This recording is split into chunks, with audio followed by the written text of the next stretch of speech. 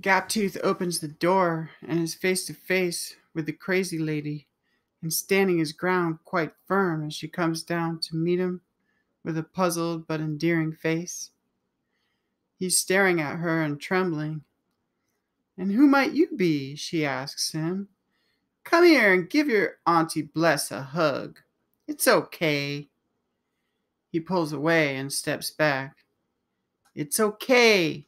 I promise I won't hurt you," she says. But he only backs off some more. "Come on, no?" It's no use. He backs right into my arms by the bed.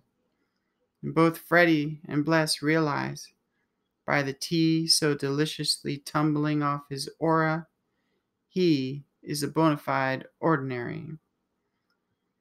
I have to tell her, and that won't be easy. She might rub it in my face about Maze and her suspicions of him all this time, but I would be crazy to take her so seriously. I gotta swallow my pride and let my friends in so they can help.